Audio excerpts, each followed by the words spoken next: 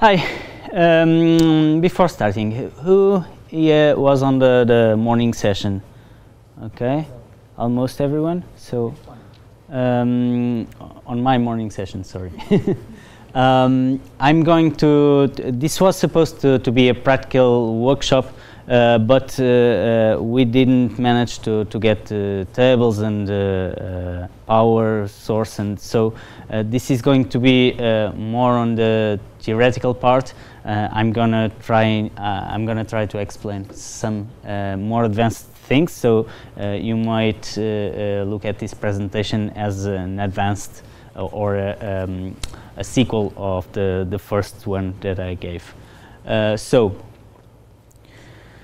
Let me know who here knows a little bit about Docker, made some tutorials or something like that, and who here knows a lot about Docker? Okay, so this is me, don't care. I'm going to show some best practices about making Docker images. I'm going to talk about some of these things, and I'm going to talk about some tips that are useful and usually nobody knows unless they find the problem. So I'm going to start for some Docker best practices on how to improve the Docker files in order to build better images. So remember that a Dockerfile is just a file with a set of instructions, and it represents the blueprint of a Docker image. And there are lots of things we can improve.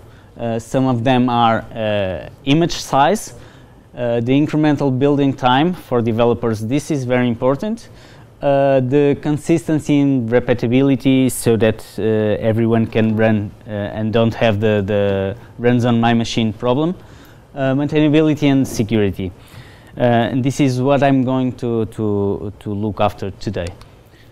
So let's take an example. This would be a simple Java project. Who here knows or programs in Java? Okay, most of you. That's nice. So you may be familiar with some of these files, like the pom.xml, the source with the code, the target, and whatnot. And there's here a Dockerfile. So let's start with some Dockerfile that a newbie would write. So a Dockerfile represents the blueprint of an image. So we start always with a from statement. It's mandatory, and we will start from the Debian file system, and we'll build our image on top of that. So I think this is very easy to interpret. So we start by copying all the files in the current directory. So these files, we copy everything to the Docker image on the -app file system, and then we run an apt-get update to update the package repository, and then we will install some dependencies we need to run this image, mainly the Java development kit, and then we will instruct the container that when the container starts, it will run this. This doesn't work. It will run this Java jar file. Okay, so here we have some commands for the Docker file: the from, the copy, the run, and cmd. Cmd is a special command, so it doesn't run, but the others, the copy will copy the files, the run will run that command on the Linux inside the container. I think I will explain this more in front. And yes, this is a basic Docker file. And sorry, questions at the end, or maybe during the interview, the presentation is better. Let me just remember the image is a list of layers. each Docker command will build one layer that will be built on top of the previous one. So from Debian, it's an image. A layer, it's also an image. So the first one, the layer is from the Docker Hub repository, the official Debian image. Then we will build another image just with the files that we copy, and we apply it on top of the previous image. And then the apt-get update, it's another layer that stays on top of the previous one, and so on. Do you have a question? Yes. So, the Docker itself, can we write to the var directory, or is it if there is any risk of a power cycle of sorts that would erase that? So let me. Instead of writing to the app directory. Yeah. So the container has a file system. In this case, it's a file system similar to the Debian file system, and we can copy everything to every file system we want. You just have to be aware of the Debian file system in this case. So you can copy for whatever. Sorry. I said var, but it was temporary. I mixed up. Sorry, I said var, but it would be temporary, not var. I'm okay, sorry. to the temp file. Yeah. Yeah, it would be maintained. I think it would depend on the from the base image, because the temporary file, it's just a file. It has a special hook, more or less like that. That when you reboot the machine, there's some hook that will erase the TMP folder. So in this case, in the containers, it's just a regular folder like any other one. So this app doesn't exist. When I do the copy, it will create the path. So let's start by improving some basic things. Who here knows this joke? Okay, let's skip it. There is a very good feature about Docker and how he builds images and how he stores and how he caches images and layers. So Docker will use the cache when it can. So if I have the Debian image on my local machine, it will use that. It is already cached. It will not try to upgrade to see if there is a new image. It will just use what I have on my local machine. Each time it builds, when I run a Docker build, it will see if I have that layer already cached in my system. If I don't have, it will run that line. If I do have, it will use the cache. There are three cases where the cache needs to be rebuilt. The first one is if I change the line on the Dockerfile. If I change it, of course it will rebuild it because it's different from what I have in cache. Another way to rebuild that layer is if it is a copy, when any file regarding that copy is changed, it will rebuild that layer. So here I have the copy of my whole file system, my local workspace, and if I change any file there, the copy will run again. The other case for a cache to be rebuilt is if the previous cache has been rebuilt. So this means that when I have this line here, the original, every time I'm developing and I change some kind of file, if I do build, if I rebuild the Docker image, it will rebuild every single layer here and there. So changing one file will trigger an apt-get update and apt-get install. I have to install everything again. To change that, I move the copy to here, and when I change just one file, as this didn't change at all, it will just rebuild this layer, and the previous ones are already stored, are already cached. So the building time is improved a lot. And I think, yeah. Another thing that we can do is just copy what we need. So here we were running just the jar. We don't need the source files, we don't need everything else, we just need to copy what we need. This will improve the image, the final image, regarding the size. Another thing we must keep our attention is about the cache, because there are parts where we want the Docker build to cache, but there are some others we don't. So in this case, if we run this in separate lines, what happens if there is some, let's say that we found out that the SSH package, for example, has a security issue. We would like to update it to the last version or to a specific version, like this. If you want to do something like this to specify a tag, a package version to a newer end, when we do this change, what do you think it will happen? So remember, the cache is rebuilt when the line changes. So this line changed, so this layer will be rebuilt.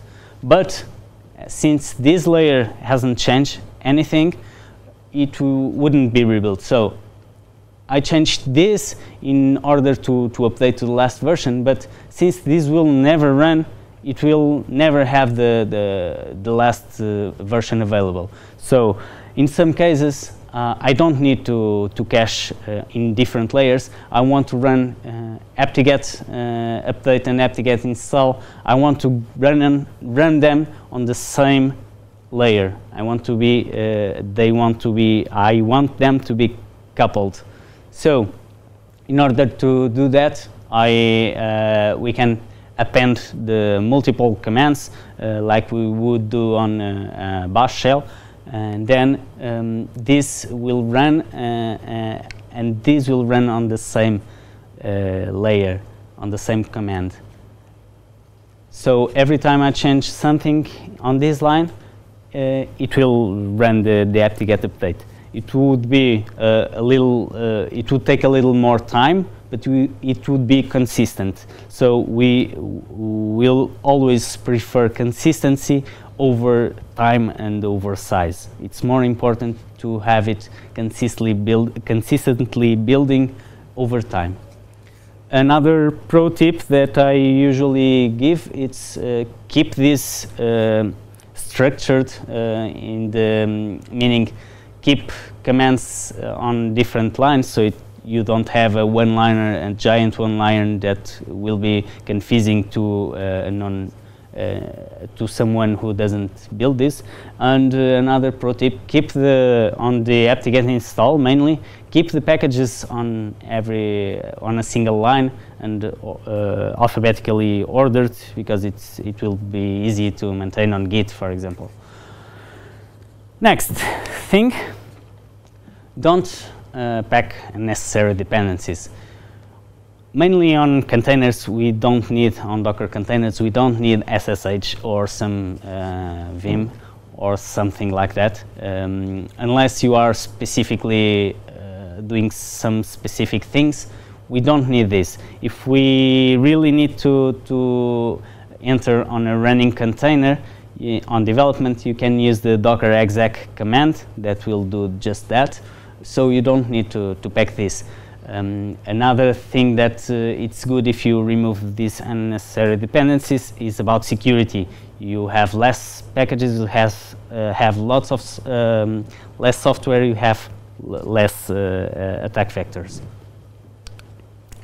Another thing, respect to the apt-get install, it's this flag, so it doesn't install unnecessary dependencies again. And another thing is that the way Docker builds an image, it's a layer on top of the previous layer. And as the layers are immutable images, if you remove some file on a command, you would remove it from the file system, in the meaning that when you start the container, you would not access that file. But since the images are immutable, once you build a layer and you have a file in that layer, even if you remove it on next layers, that file will be present on the Docker image itself. So, for example, if I copy a file with 1 GB on one command and then remove it on another command, that Docker image will still have that 1 GB file. So the size will still have that.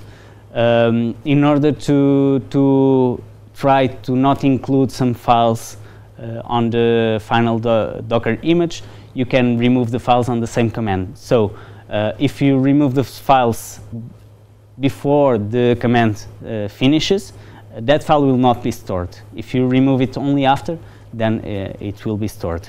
There's also a feature that I'm not going to specify here and not going to talk about it, that can, I don't remember the name of the command, but it can like compare, it can just take the final image and remove unnecessary files that are inside. There's a command to do that.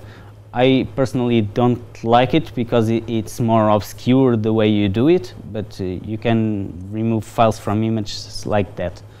But you will have to search it. I don't remember the name of the command, sorry. Then we can do a thing a lot better. Let's remove everything we did until now, and let's just use an official image that will be better suited for what we are doing. If we want to build a Java project, you have the OpenJDK image, and you can use it. It's already installed. You don't have to install it manually, so it will take, it will reduce a lot the time spent on building it, and more. You have images with less size usually, and it's well done for containers. The best examples for this kind of usage are the database images, because they are already set up for Bootstrap. They will create the database and user and whatnot. And if you install it from scratch, from the package manager, you will have to do it yourself. So usually it's easier, it's faster, and this is usually built by smarter people than myself, so usually it's better to use it. And as a bonus, I wouldn't rely too much on that, but Docker says that every image on the Docker Hub is scanned for vulnerabilities, so it's a good thing. Do you have any questions until now?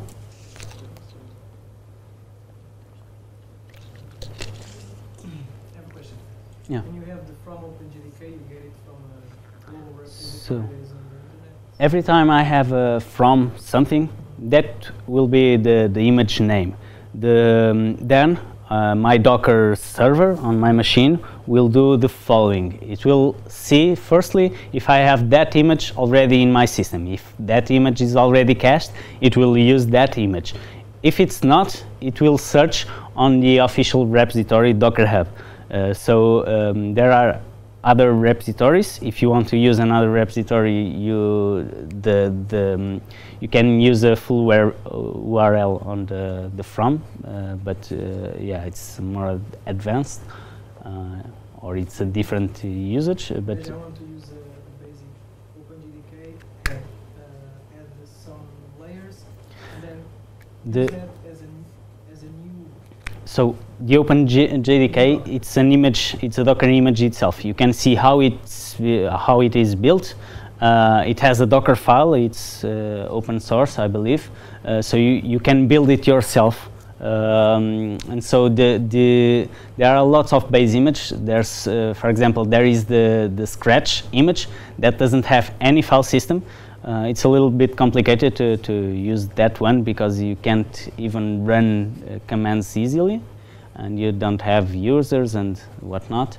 But there are lots of images. I don't remember the base image for the OpenJDK, I don't remember if it's Ubuntu or Debian, but it's probably one of those. The most used ones are, I think, Ubuntu, Debian, Alpine, and there's one that's also very tiny that I don't remember the name. But yeah, there are lots of base images you can have, and you can use any image as a base image. The base image is just the bootstrap, the file system that you will build on top of. Okay? Did that answer? Yeah. Okay. Nice. Can I have a local repository on my company? Yeah. Reference that and have that being updated continuously over by the central repository, or would I have to do some sort of and is it open source, this controller? Would I have to update it manually, or is that some way to keep it updated?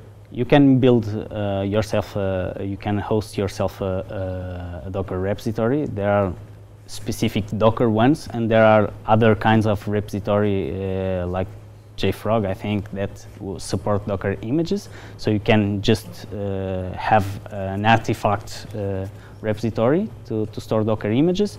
I thought, if I understood you correctly, you would like to do like a caching repository. So probably there are solutions. I don't know that. But there are solutions for apt-get packages, and I'm sure the same solution would be able to cache the Docker images.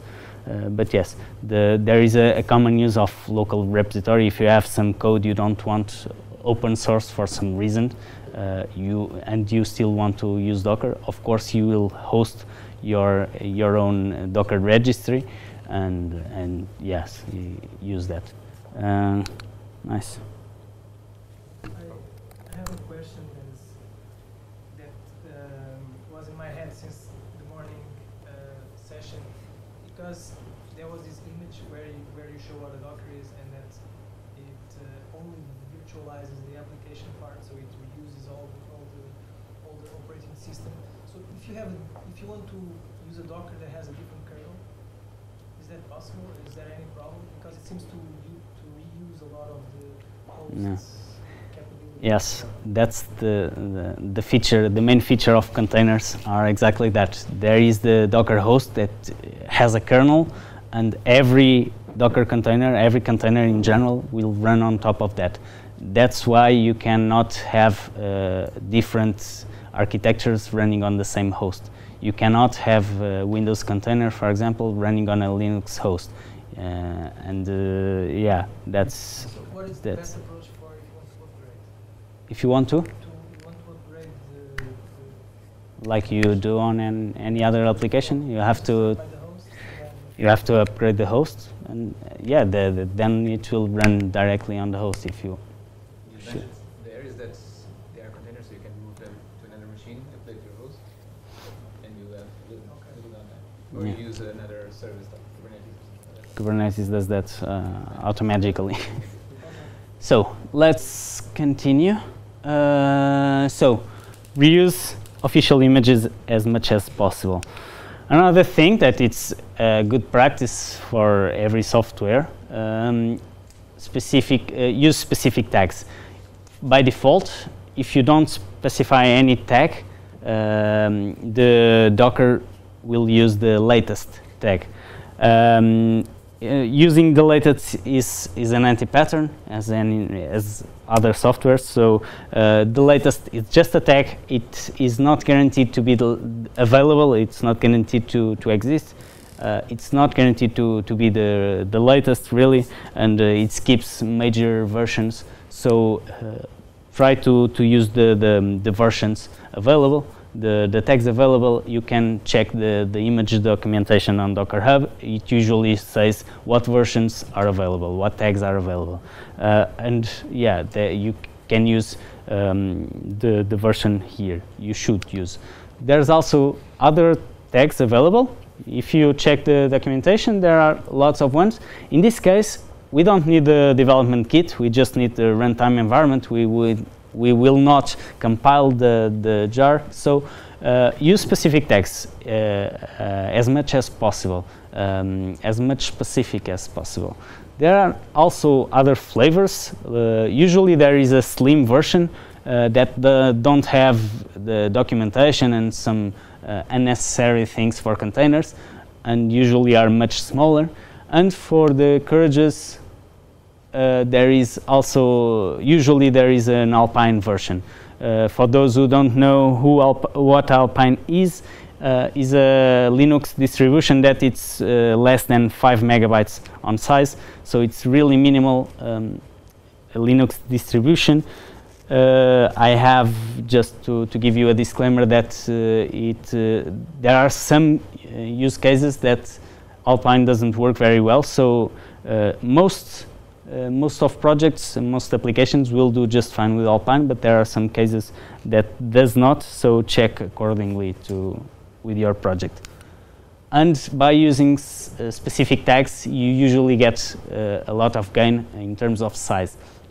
Size is very important, not just about the storage that it needs, and that is the minor part of it, but it will be a lot faster to download, to build, to upgrade machines, to the workflow of the application. The DevOps workflow will be much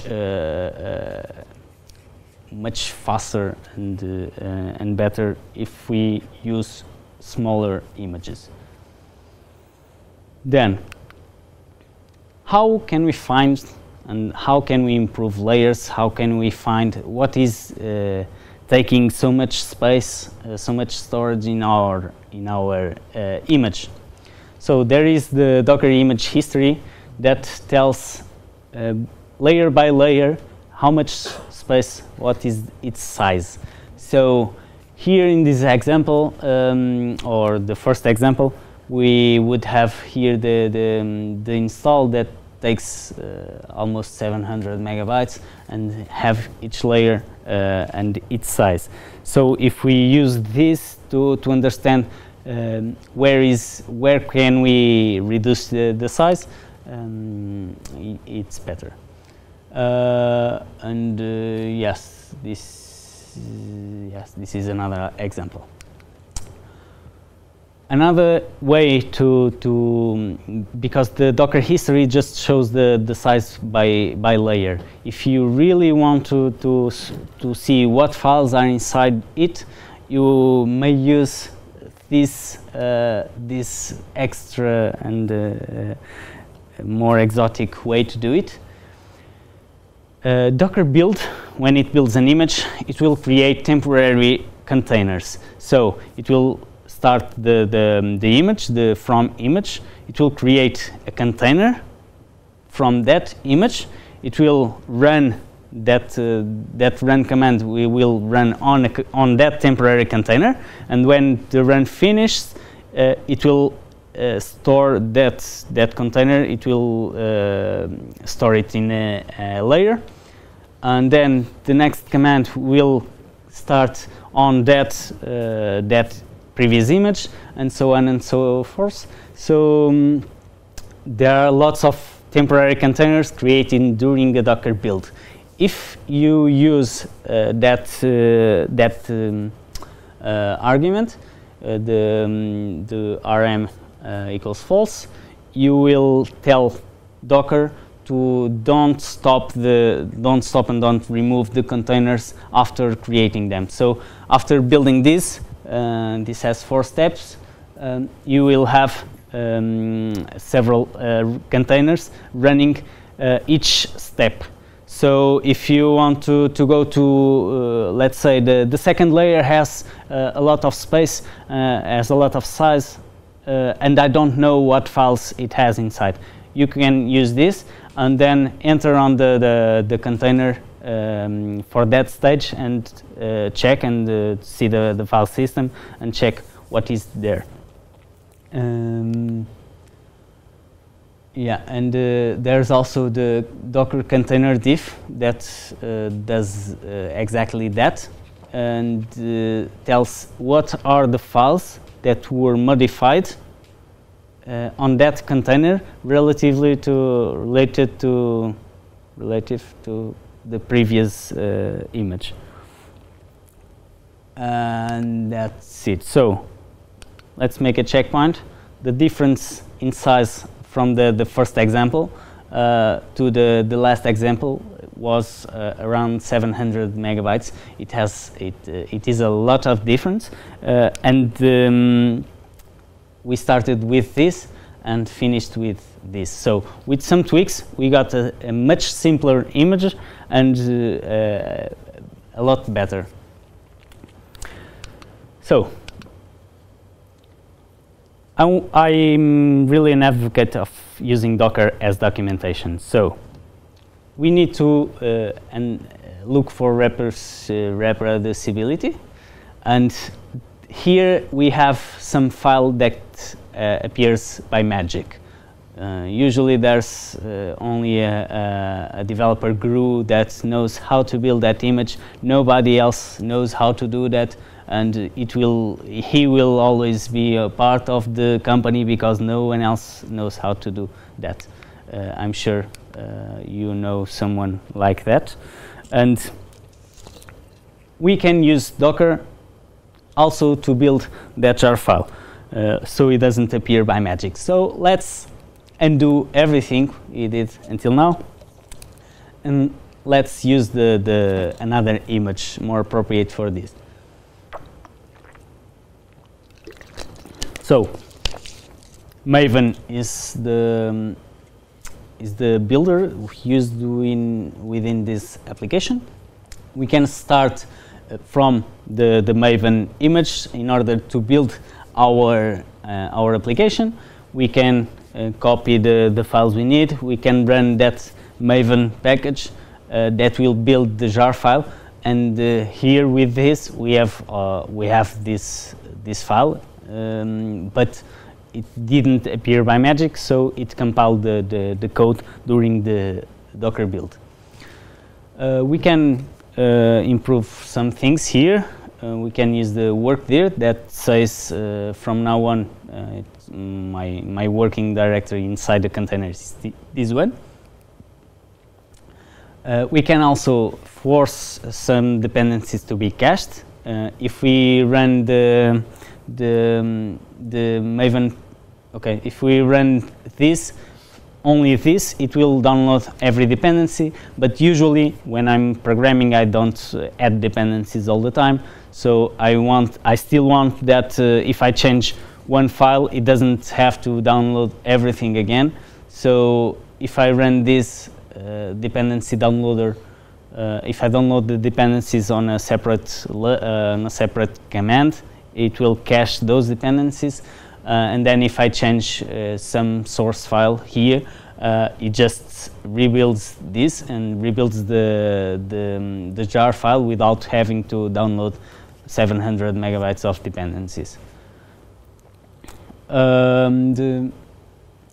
But now we have a little more complicated Dockerfile, and we have the same problem that I stated before. We have still unnecessary dependencies on our final image. So if I just want to run a jar file, I don't need all the Maven stack installed on this container. So how do we fix this? We can use multi-stage builds, and you can identify multi-stage by this from images. So we have two froms here, meaning that we have two stages. And what Docker build does, it will start by building the last one, the last from. So it will start by building this. And if you check here, we have this new from builder. That means that instead of copying this from my local file system, I will copy that file from the builder image, that is another image, and we'll copy that instead. And since when Docker build is running this one, it identifies that this is another stage, and it will find what stage it is and rebuild and build also this temporary image, this stage. So with this, you can see that the last part is the same from our checkpoint. The only difference is this builder, and here it will build the final image will just be this last part. So in terms of the comparison between these two, it will be the same in terms of size, in terms of what is in the image. But our Dockerfile is documenting how to build that file. And so it's much better than a file that mysteriously appeared. Multi-stage builds are used for other things, like building different environments, slightly variations of images. They are also used as functions in code, so you don't have to repeat the same steps. And platform specifics, so you can have, if you use Go, for example, Golang, you have an image that compiles, that cross-compiles for one architecture, and another image that cross-compiles for another architecture, and whatnot. But I'm not going to cover this, mainly because I don't know every use case. Quick question? Yeah. Do we have a limit on number of stages Nope. that we can have? So I can like. You can do whatever you want. There. Probably you will not want to build thousands. I believe the Moby project, the Docker core project, have like 50 stages, I believe. So you probably will not want to have thousands of layers. But yes. So. About security, there's a good practice that you should always look for. That is running Docker as non-root. By default, Docker containers run as root, and although they are contained and cannot access the system, the host file system, and cannot do any root on the host, it's not that good practice to be running an application as root. And if you find some zero-day exploit on Docker itself, it would be better not to have root running our application. So in order to have another user, you have to install it, depending on the base image you are using, and it would use it like this, and then you would have to manually give permissions to that to the file system and to the files you would want your user to access. And this instruction is what sets that from now on every command, everything will run as my user that I just created before.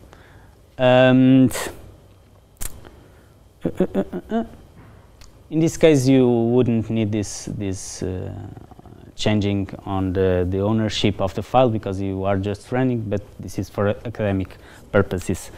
Everything would be fine, but there's one thing here. If you do that Docker image history, you will see that that layer, the changing ownership, has the same size that copying the file on the previous layer. Why this happens? So Docker uses the copy and write feature. That means that when you need a file, you will just read it from the same place, with the same file system, the same physical file system. But every time you change something on a file, you will copy the file with that changes. So changing the ownership of the file is a change on the file, so it will copy the entire file and change his ownership. So if you copy 1 GB file and then on the next command you change its ownership, the final size will be 2 GB, and that's not desirable. So you have this other flag that you can use, that you can use on the same copy command, and it will fix that issue. And yeah, it's it spares 2 megabytes here. And if you run run the container, if you create a container and run who I am, it will have that my user, and the permissions that I set are here. So it would be like a completely separated server, as the Pedro Magalhães showed on the previous talk. If you saw it, it had some examples like this. So, until here, anyone has any question regarding this? So, let's review some features for developers, mainly volumes. As I already stated before, if you every time you want to see the changes you applied on your code, if every time you have to build the image and copy all the files inside it, it will take some undesirable extra time, and you can do it you can override that using volumes. So, in case of developing, if you are using Docker Compose, you can use volumes and mount your local files, your source files and whatnot. You can mount them inside a running container. So the container, when it's running, it will access your files directly, and so if you change some file in your laptop, it will automatically update it will be the same file that container is using. But if you use that, and let's say the container creates some files, that files will be owned by the user inside the container. So if the container is running as root, the files created by that on my local machine will be owned by root. If it's if the container is running by as a new user that I created, it will have that UID and the group unique UID and group UID. So that's what I just. If you are very lucky, the user inside the container will have the same UID, and it will match yours, and then everything will be okay. But usually it's different. So there are some solutions for this.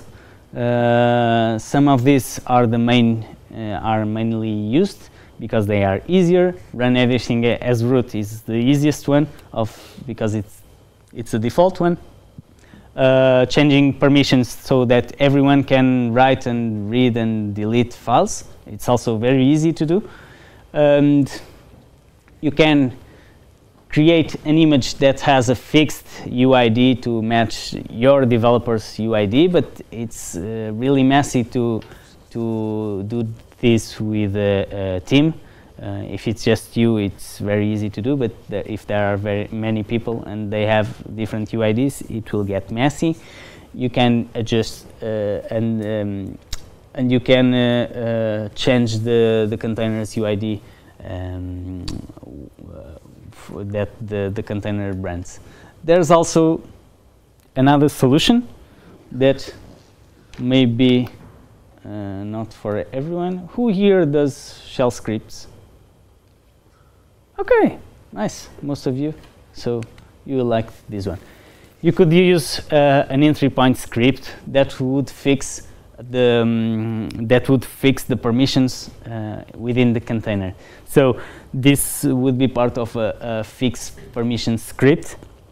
What it would do, the selected parts, it would test the containers, the UID container and the UID that I'm running as host.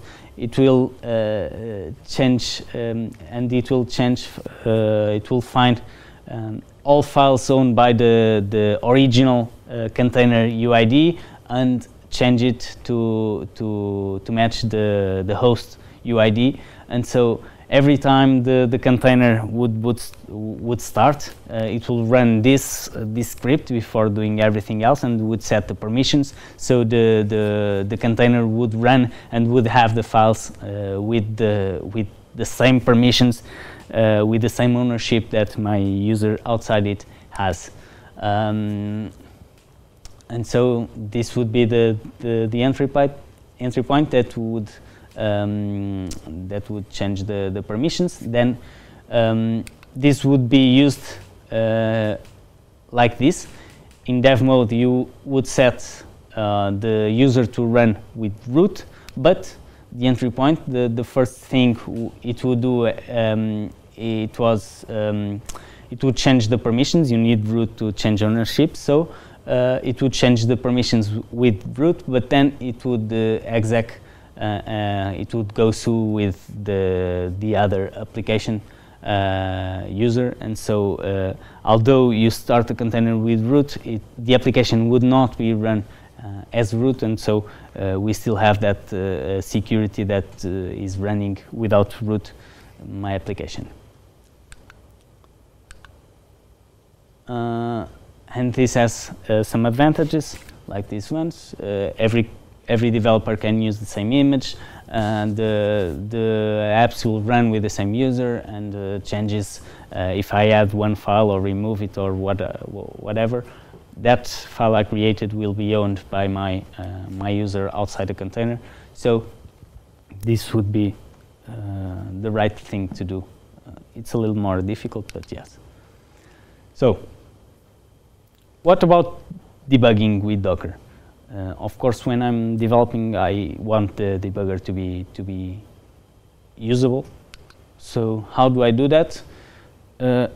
Unfortunately, it's not that easy. It's not just plug and play. The best option is using the so in order to debug with Docker, you have to really understand how the debugger works in that framework or in that language. If you use Java, for example, you would debug a Java application like you would debug a remote Java application. So you would expose ports and whatnot.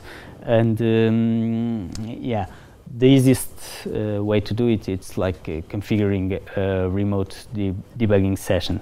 I was intending to demo that here, but my application that I usually use, it's really broken on the debugger part, and I don't debug it for some months, so I don't remember how to do it.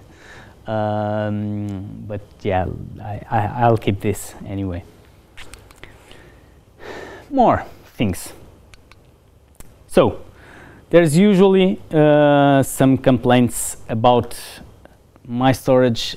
I'm running out of storage because Docker is consuming a lot of space, and there's a simple solution for that it's pruning, the Docker system prune.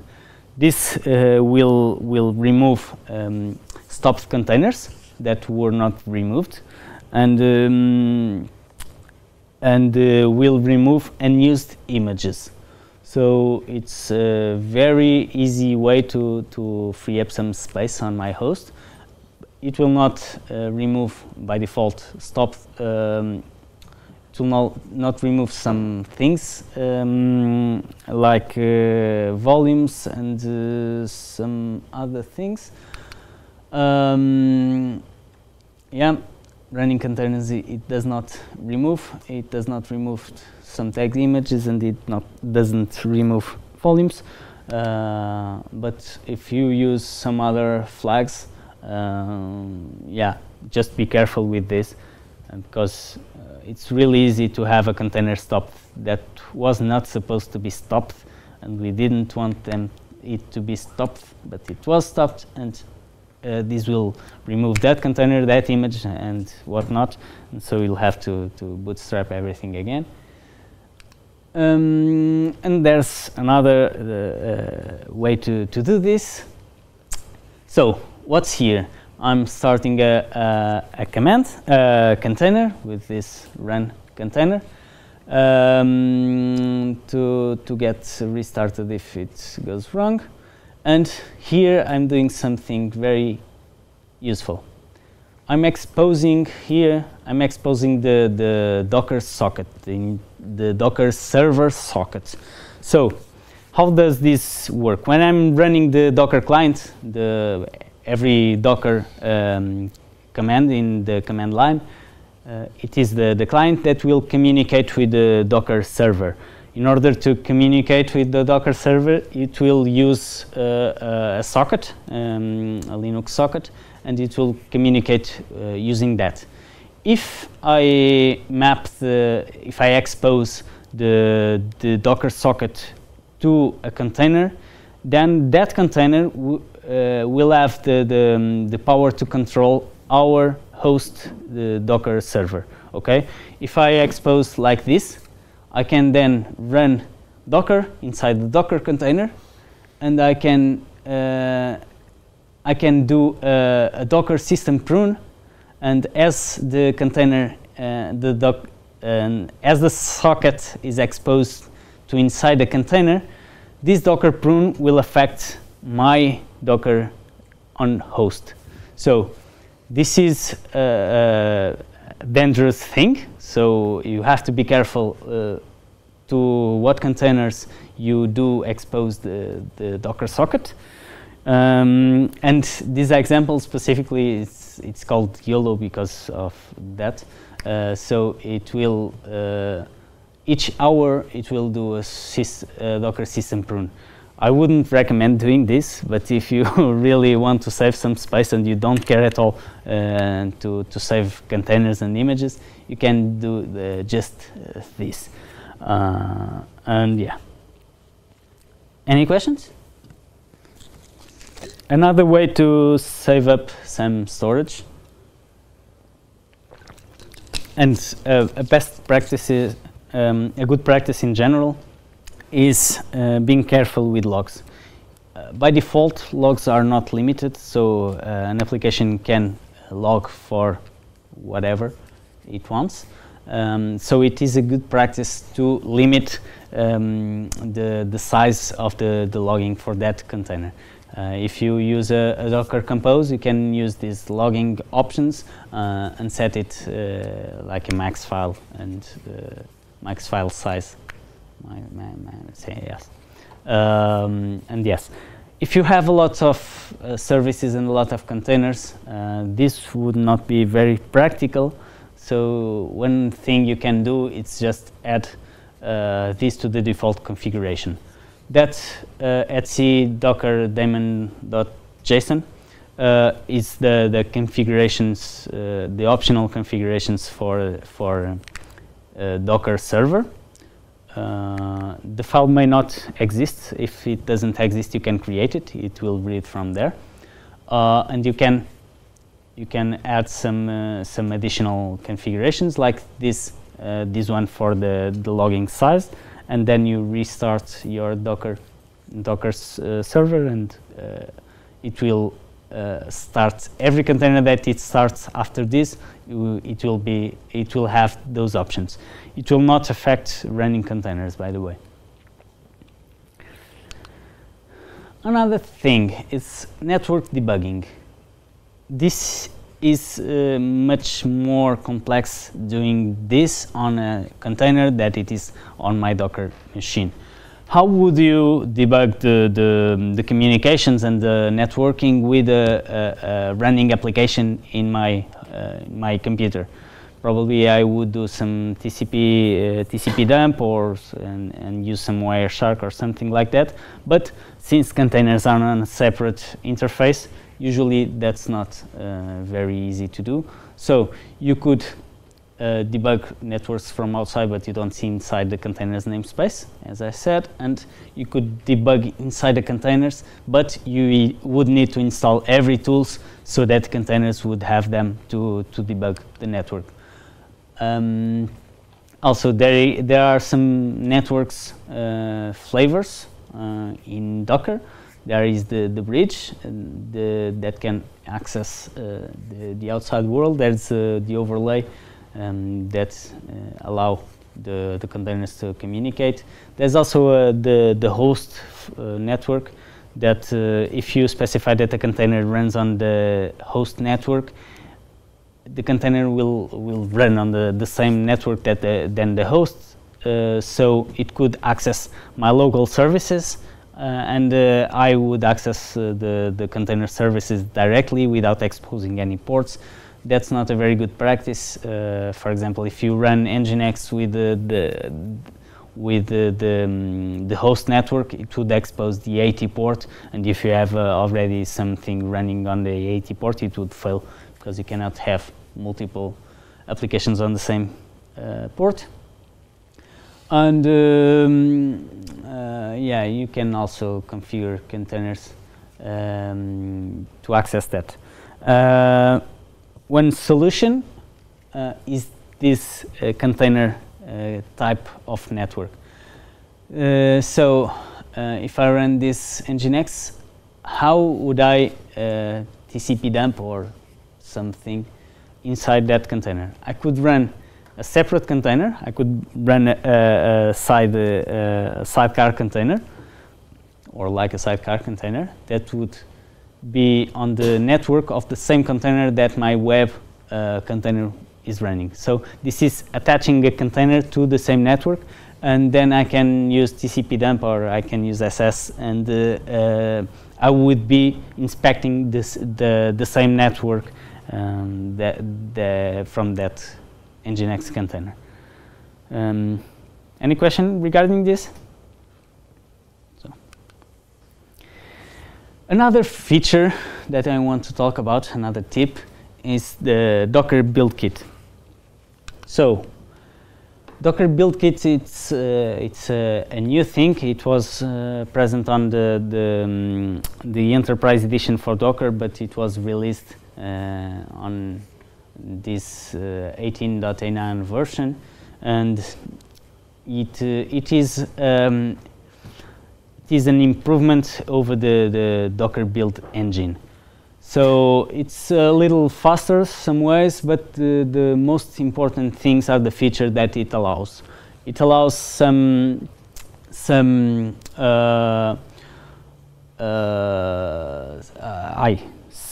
other options that I'm going to show on the next slide. But yeah, there are some features that are available on Docker build kit. Yeah.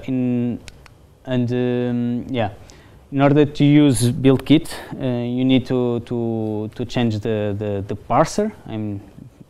I'll show how to do that, and you'll have this feature. You'll have bind mounts during the Docker build.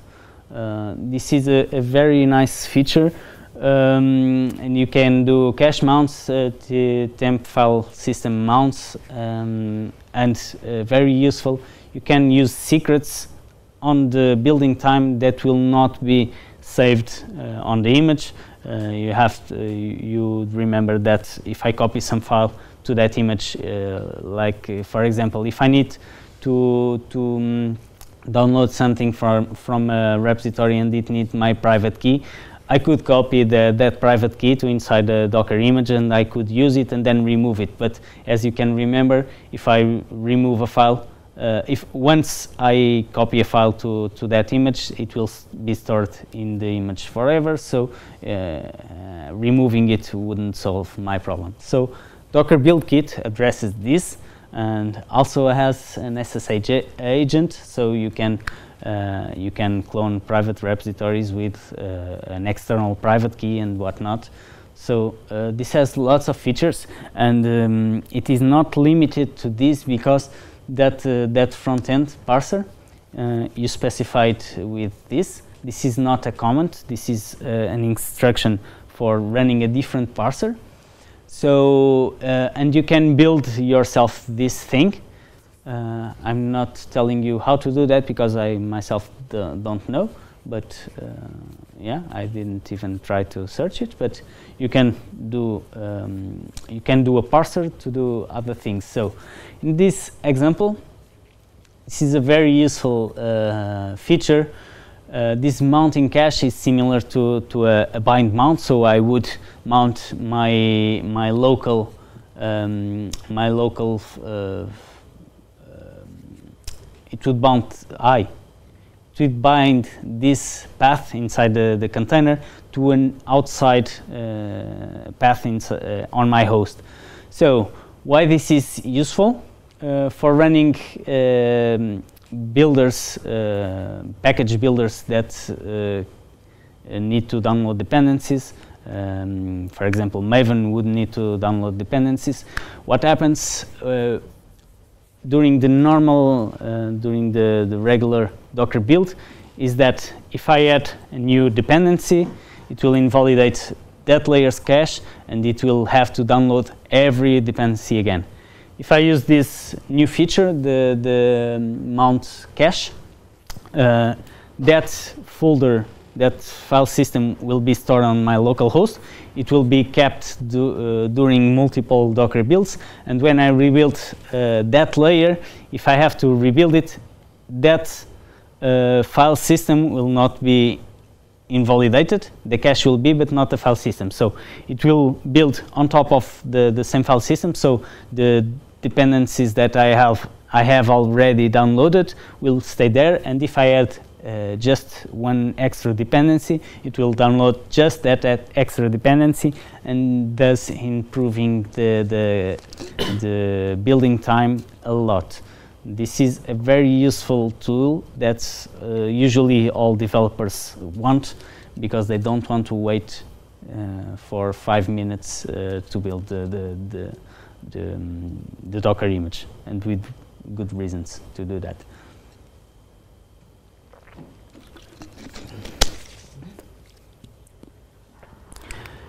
Build kit is not enabled by default. You can enable it with the Docker build kit environment variable, and it will be already on.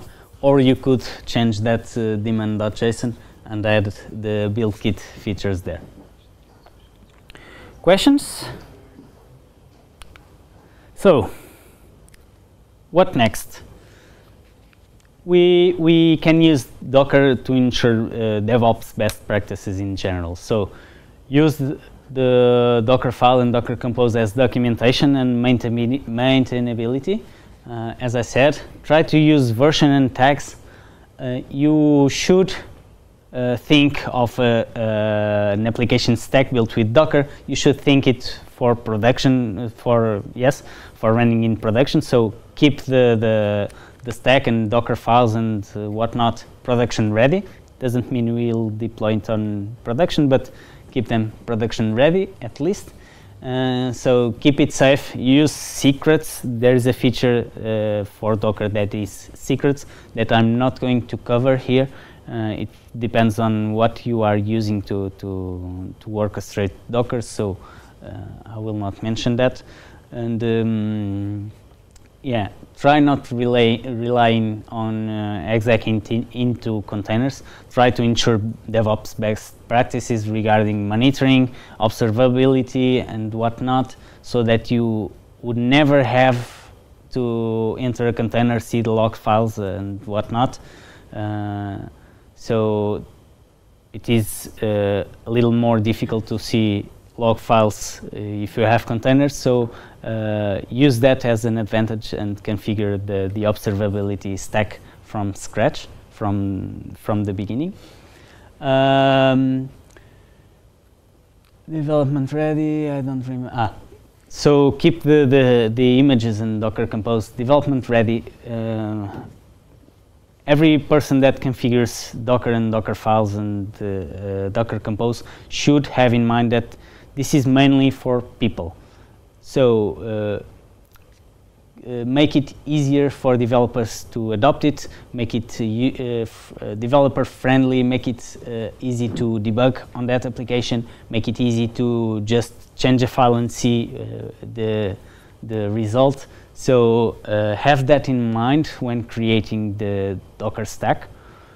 Have it ready for deploying in multiple environments.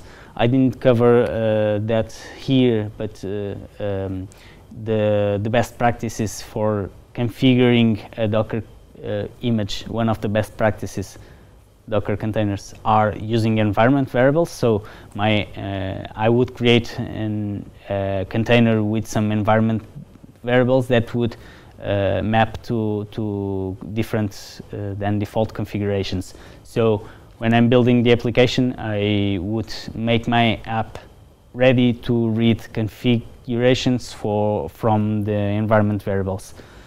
Keep smart defaults, make it easy to start a container with minimal configuration, with minimal additional configurations, and try to think at high availability by design, not high uptime. I don't want a container to be running for 2 years without killing it. I want to be running a container maybe for weeks, days, hours, minutes. I want containers to be ephemeral by design. So build your application thinking about that. Do health checks that I didn't cover because it also depends on what you use to orchestrate containers. But have in mind that healthy checks make the app concurrency ready. Docker is great for microservices, and thinking on the application concurrent ready, it's a big advantage for using Docker. Yeah, I try to ensure support for monitoring, observability, and whatnot. So if you want to know more, try to search for Docker captains. Docker captains are community people that did a great job on helping the community on Docker. And there are some references that I used during this presentation. You may check them.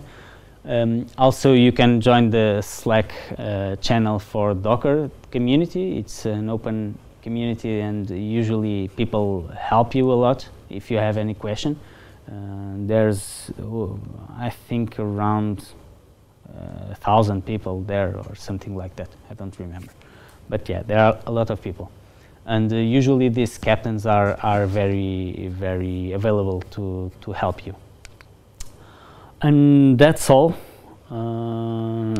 You can check my presentation here. It will probably also be part of the conference presentations folder that doesn't exist yet, but this is on GitHub, and you can check there if you use it. If you are building your application Docker support, you can use this documentation as documentation, and you can see some of the best practices here, or search for the best practices from this guy. It usually goes to the DockerCon events, and usually it does work better than I do explaining it. So that's all. Thank you for being here.